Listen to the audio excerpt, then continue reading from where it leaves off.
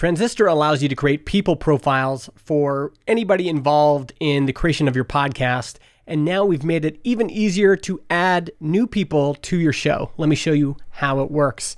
I'm going to select this show here, head down to the people section.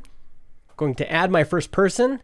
But now at the top, you'll see I can enter my Twitter username, click load from Twitter, and it automatically pulls in my information from Twitter, including my photo, my bio, my link to my Twitter profile, and my website.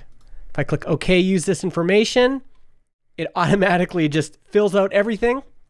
No need to manually update anything. You can just clean it up however you'd like. Choose the role of the person, host, guest, editor, and then assign them to all of the episodes they've been a part of.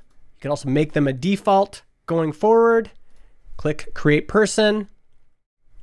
And now they've been added.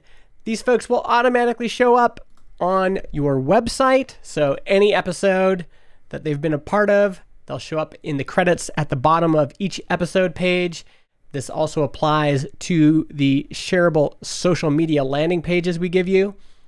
So now at the bottom of each page, you'll see whatever creators and guests you've assigned to that episode.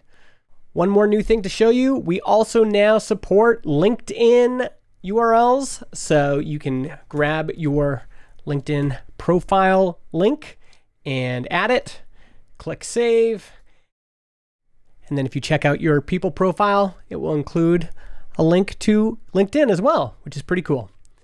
These features are available on every podcast you host on Transistor. If you're not using Transistor, you can try us out for free for 14 days.